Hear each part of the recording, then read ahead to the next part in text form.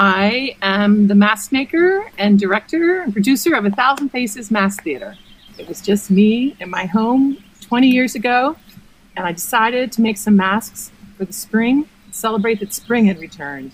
I just made 3 masks, and it was the start of it all.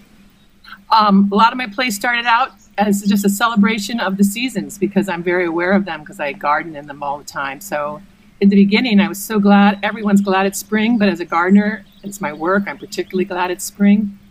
It would be a celebration. So a lot of times we celebrated Easter and May Day were our 2 first ones we did for years. My main influence is a wonderful man who calls his group Bread and Puppet. And by puppet, he just means any entity that is manipulated by a human person.